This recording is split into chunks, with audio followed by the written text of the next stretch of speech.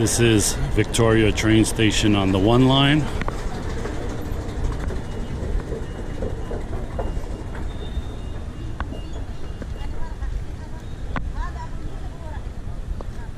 And this is the square over here right outside the station. So we're going to take a walk from here to Omonia area and see what it's like on the walk over.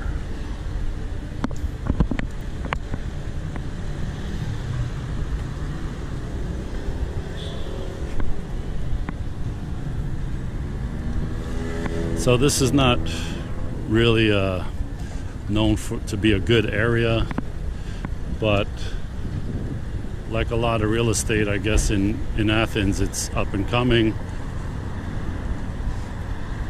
Same with Omonia area. It's a bad area, but it's really central to Athens and Monostadakian tourism. So I would guess eventually this stuff will get gentrified again.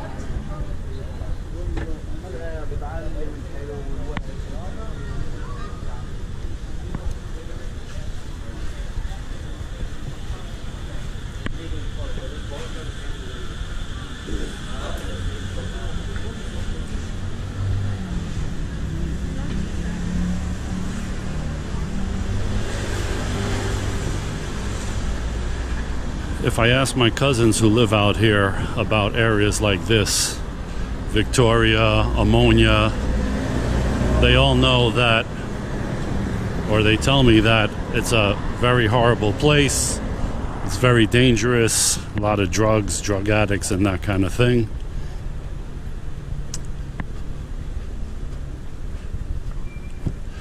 But the way these areas get fixed up is not usually from the locals. It's from people coming in from outside and seeing value there, or buying enough of the real estate in areas that they can fix up. So it seems like that may be happening now.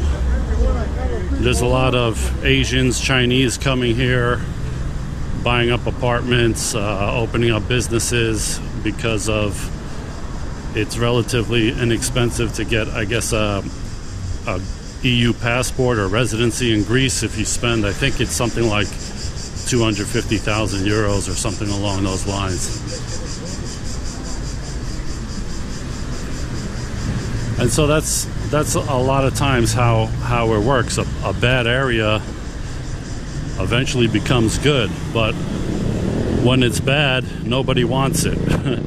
They want it when it's good, and the difference in price can be huge multiples from when it's cheap to when it's expensive.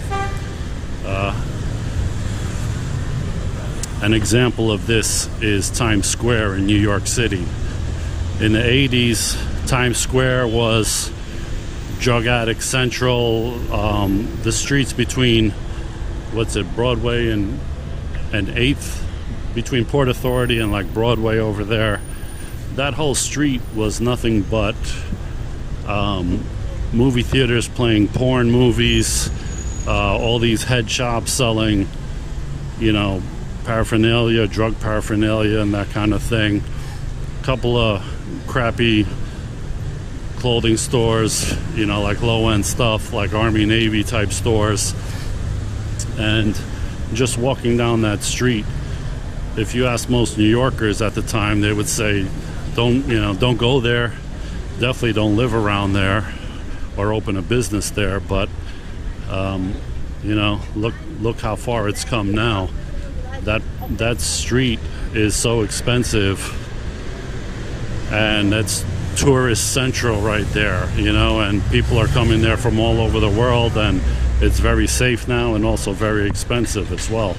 Same thing happened with the village in Manhattan, Greenwich Village, and all those areas. I mean, there were buildings that had squatters in them. In the late 80s, early 90s, there were people that just saw abandoned buildings and started living there, mostly drug addicts and homeless types. And eventually some of some of the people were able to buy the buildings from the city for like $1 as long as they rehabbed them and fixed them up and stuff. And those buildings now are millions of dollars. So is it risky to buy real estate in this area? Sure, of course it is. But Greek is a capital. Athens is a capital city here, and of course tourism is huge because people come here for the Acropolis or to go to other islands from Athens as well. So everybody comes through Athens. So I'm by no means an expert on real estate around here, and I don't recommend thinking that you can just pop in here for a week without knowing anything about these areas and just buy something and you're going to make money or be able to rent it out easily, or not be having not realizing that the area is a drug infested area still and people don't want to rent here or something along those lines.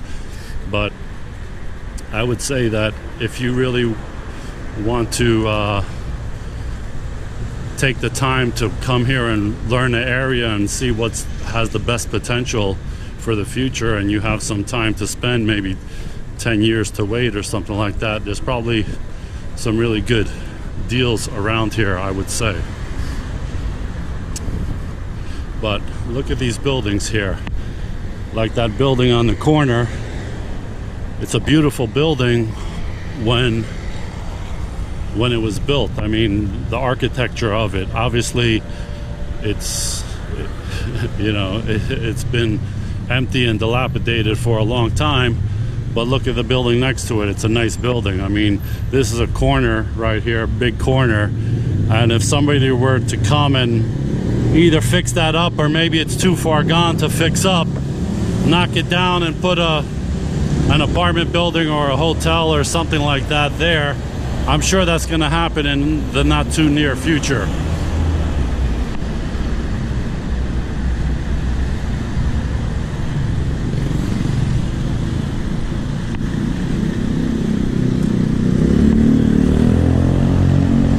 But if I tell my cousins that I came downtown to walk from Viktoria to Omonia just to see what it's like, or see what it's like in the daytime, they would think I'm kind of crazy.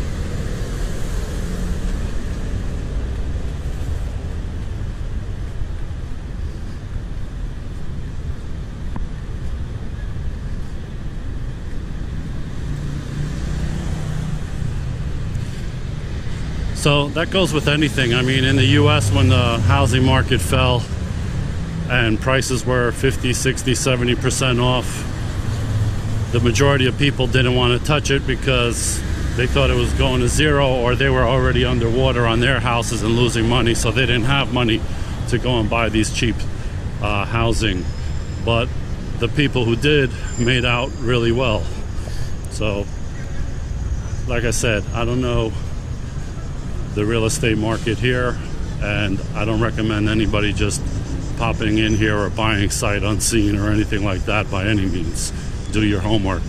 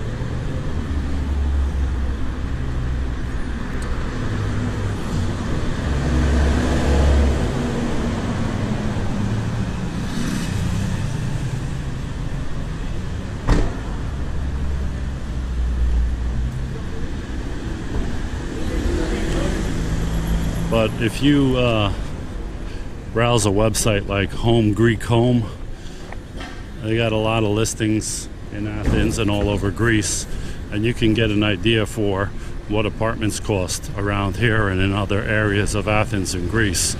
And I think you'll be pretty surprised at the prices, even though they've come up since the bottom. But I still see, you know, 50 square meter apartments for 30, 40 grand, something along those lines sometimes. Depends where it is, of course.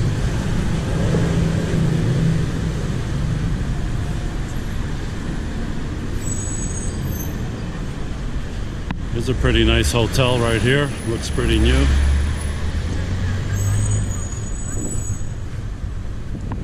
Whereas the rest of the block doesn't. But you see there's some construction going on over there.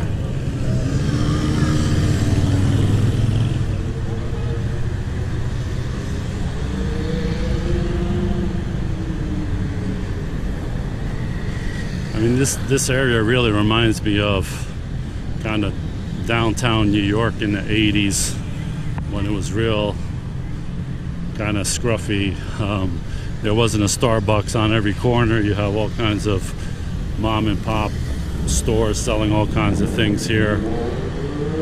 Not a lot of chain stores or anything.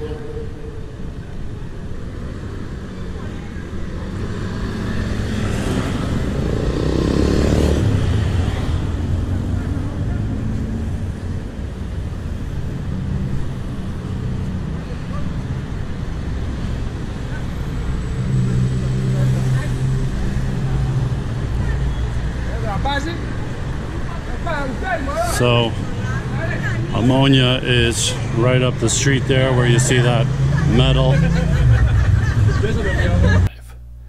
Well, that's my thoughts on the area around Viktoria and Omonia metro stations.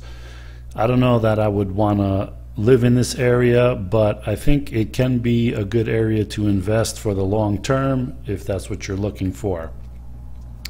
Greece has its problems, but it's not going to stop being a big tourist destination as long as they still have the Acropolis and the Greek islands. So even though real estate has increased from the lows, it's still pretty cheap relative to the rest of Europe.